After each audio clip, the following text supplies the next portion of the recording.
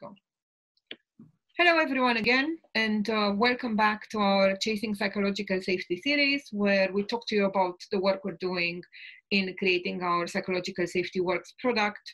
And today we wanted to talk to you about this new COVID aid offer we've put out, which includes a pack we've designed in particular for this called the Stay Connected Pack.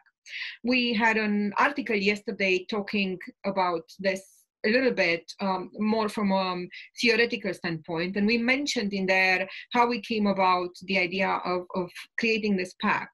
In essence, and in short, I'll try and be as succinct as possible, what has happened is we are building this one solution which is meant to over time give you a very clear picture of how your team is doing from the point of view of psychological safety, right? And in that we measure various components, as we said multiple times before, but for the sake of those that never heard it before, we are measuring resilience, we are measuring flexibility, we are measuring learning, and we are of course measuring courage and openness and eventually morale. Those are the 6 components. Now, all of those things are obviously incredibly important at a time like this, but what we realized as soon as the crisis hit is that we are now in a work situation that is unique, is incredibly difficult, and it's bringing new challenges in for teams. So while all of our components remain in obviously the basis of how those teams are still going to work, what didn't stay the same is the way that they arrived at these components. So we wanted to make sure that we address this particular moment in time where teams might be coming towards remote for the first time, or things rearrange around them, or the pressure of the external pandemic has come upon various environments. So because of all of those factors, we wanted to come up with something that is immediate, urgent, and helpful from the point of view of a first-time remote team.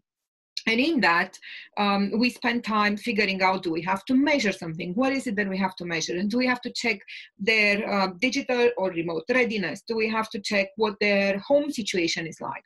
Do we have to look at how fearful they are in this crisis and what's the fear factor there?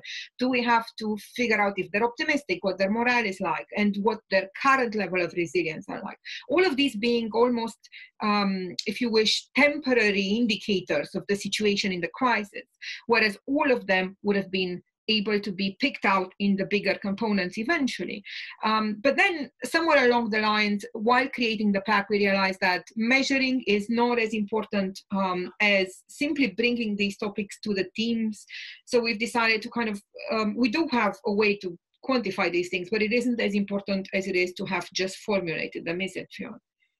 No, absolutely not. And what we've really looked at when we started to design the Stay Connected pack was, we could see that there was something that teams needed. We've had this software for some time that measures and drives psychological safety in teams, but now we're in this unique and new situation, right? So we wanted to create specifically, as part of that software, a set of questions that could enable you as leaders to ask the questions of your teams that need to be asked right now, to find out how safe they're feeling, psychologically safe they're feeling, and to find out how they're feeling about being newly remote teams.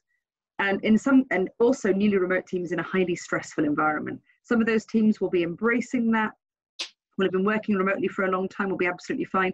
Some of those teams will be at the other end of the spectrum and feeling very unsafe. Potentially there'll be some impression management going on. So what we wanted to do was really just create the opportunity to ask those questions in the most agile way that we could. And for us, that was putting it into the software and creating that opportunity. So just to give you some examples of the questions that we have asked in that pack, and obviously there are way more that I can cover now, but just to pull out a few, importantly, questions like, let's go for one of the controversial ones first of all. I hate using video in our meetings. Or, we feel more autonomous as a team working from home. I spend time doing meditation when I work from home. These are the sorts of questions that you can start right now just asking your people about what is the difference, what is different for you now, how do you feel now about this remote working environment. So We're making the most of our time in isolation as a family. How are you doing as a family? How are things going? These are the sorts of things that you can start to ask and find out about your team. And importantly, some of those emotional intelligence related questions as well. So things like, I can sense when my teammates are pleased. When I work from home, I'm feeling stressed. Having the opportunity to ask your team these sorts of questions couldn't be more important at the moment. And I just wanted to give you a bit of an insight into the sorts of questions or statements that we presented to people using the software to allow them to say, yes, no, this is how I'm feeling. And to give you those all important insights. As we've said already, you know, what would be fantastic is if you're already asking these questions and if you already know where your team is up to. But if you don't, we really want to give you the opportunity to do that. And that's just some examples of how we've taken that approach. Precisely, and there are many more of these examples, both in the article we wrote yesterday, and I think you can find them on the website as well. Or just come talk to us. We're more than happy. We might not, you know, we won't have the time to share every question we've ever written. There are hundreds in the software, but we can give you some pointers, and we have done so multiple times when we do the emotional intelligence training with some of the team leaders we've worked with, because at this point, where we feel is most important is to comprehend that you have got to establish a people practice at the same time that you establish a remote working environment.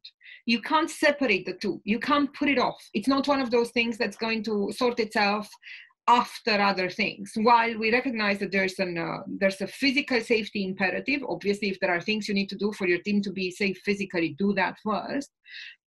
There's a technology background imperative, make sure everyone does have a laptop and a way to work together.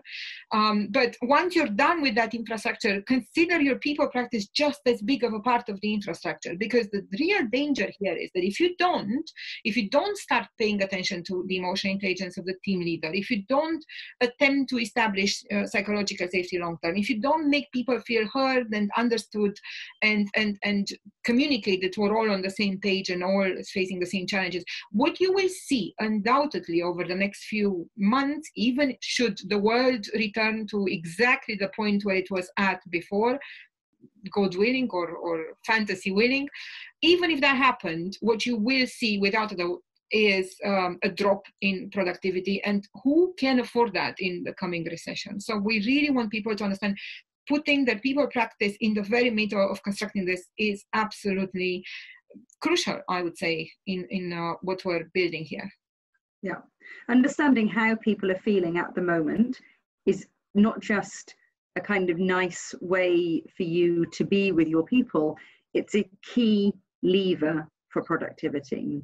If you know that somebody is feeling insecure, doesn't like the rhythm of working that's been set up as a result of remote working, is feeling under stress because they don't know that you know they're getting things done. If you don't know the answers to these questions, you have a potentially serious risk of productivity dropping off.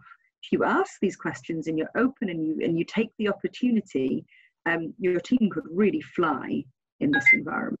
So that's the choice. Right. Well, thank you for listening to us again. We'll talk to you next week. And meanwhile, stay sane, stay safe, and stay psychologically safe and therefore productive. Fantastic. Take care. Thanks, everybody.